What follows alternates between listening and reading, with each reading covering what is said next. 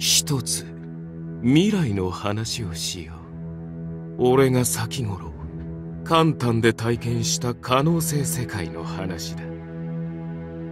おおよそ100年後にはこういったこともあり得るという一例としてお前にも聞いてほしい。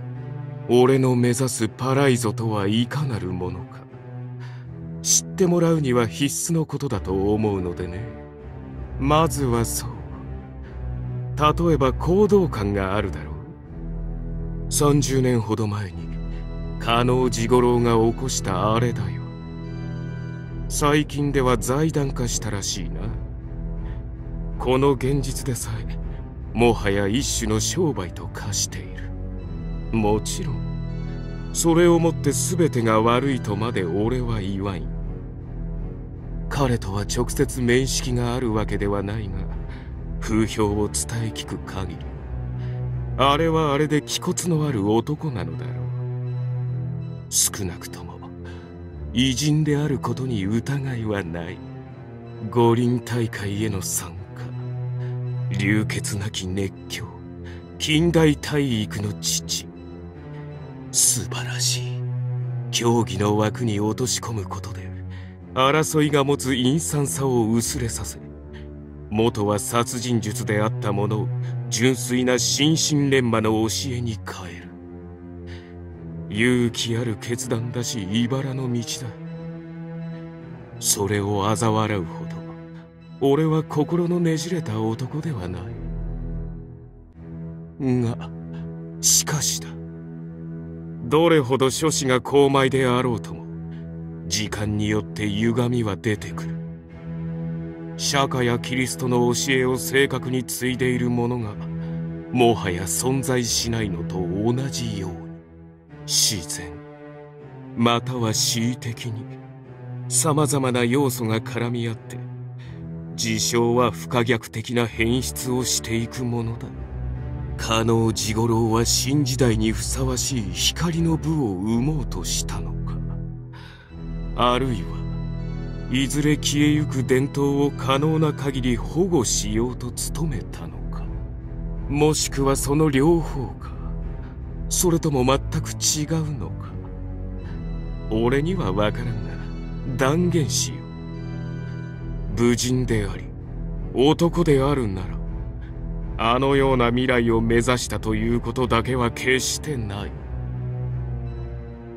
前置きが長くなったが、これから俺が語るのはそういうものだ。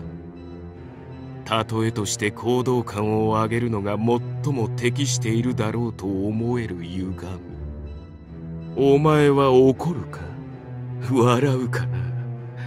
たちの悪い冗談だとさえ感じるかもしれないが、これは偽りなく簡単で見た未来であり、起こりうると人のあらやが判断した現実の延長なのだよ。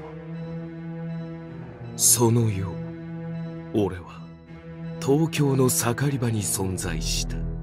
アジア一の歓楽街として眠らぬ街を歩いていた時目にしたものだ。ふとな、土星が傍らで弾けたのだよ。見れば肩がぶつかっただのなんだのと通行人を捕まえて威勢よく吠えている小僧がいた。それだけならばまあよくある光景と言えるだろう。ふっかけている小僧のなりが俺たちの感覚で言えばだいぶキーであるというツッコミどころはあったがね。要は統制風のグレン隊と思えばよいのだ。問題はそこにない。俺が疑問を覚えたのはどう見ても絡まれている男の方が強そうだったからだ。身長差、体重差、体の厚み、四肢の太さ。このままいざ殴り合いになった場合、小僧が勝てそうな要素はみじんもない。にもかかわらずガキの威勢はいや増すばかりだ。これは全体どうした理屈のことだろう。若さとはそうしたものだ。一理ある。武器を忍ばせているのでは。そうかもしれん。だが俺はそれでも違和感を拭えない。どうにもな、その小僧には欠けているものがあるように思えたのだ。やる気というか本気というか、大層な剣幕で吠えているのに必殺してやろうという意志が見えない。むしろ遊んでいるような印象さえ覚える。なんとも奇妙な話だろう。仮に小僧がじゃれているだけだとしても、ふっかけられた相手にとってそんなことは関係ない。言ったように両者の単純戦力は後者が一目瞭然で勝っているのだ。その丸太のような腕で軽く払えば、小うるさいガキは手もなく吹っ飛ぶ。そういう力関係の二人なの。これでは小僧にとって割の合わなすぎる遊びだろう。ではそれが勘案した上で度胸試しをしているのかといえば、これも違う。なぜなら全く危機感というものが見えんのだから。まるでこいつは自分に手出しできんと鼻から知っているかのよう。そして事実、絡まれている男は無礼な小僧を実力で排除することができずにいる。顔面を紅潮させ、拳を震わせ、間違いなく怒っているだろうに殴らない、殴れない。実に危機快快な二人だったよ。故に俺は彼らの心とその背景を読み取ってみることにした。ああ、夢の中ではそういうことができるのだよ。制度に個人差はあるだろうが、競争を救うくらいならそう難しいことでもない。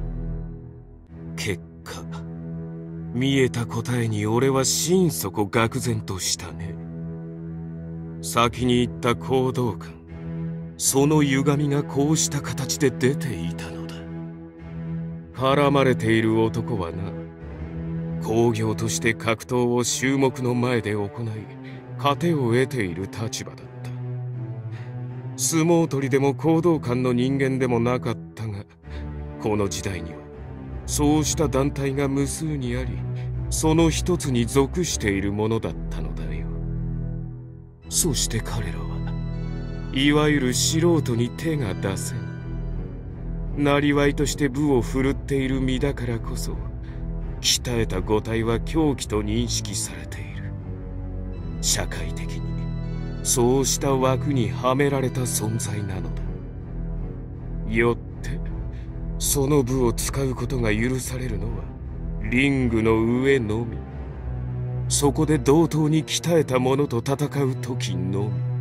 適切な場所、適切な相手、二つが揃って初めて生存を許されるサーカスの猛獣だった。これを違えれば彼は職を失い、行き場を失う。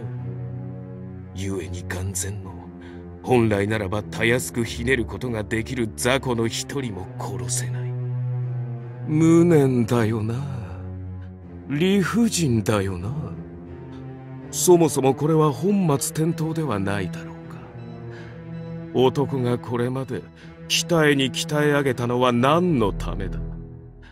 不当な侮辱や悪意を打破し勝利するためではないだろうか。単に強さといってもいろいろあるが、その中から肉体的なものを選んだのなら論を待つまい。我慢して血圧を上げるよりは敵を殺すことに重きを置く価値観の持ち主だからこそ、五体を狂気に改造したのだ。少なくともこの男はそういう人種と言ってよかった。ひどい矛盾を抱えた生き物であり、この時代そういうものは全く珍しくないということが俺にとっては衝撃だった。そしてそこにつけ込む卑怯者の存在も、いや単に卑怯なだけならまだわかる。俺が許せんと思ったのは、このガキが恥すら知らぬクズだったからだ。なあおい、信じられるか我が友よ。小僧はな、これを武勇伝であるかのごとく自慢し誇っていたのだぞ。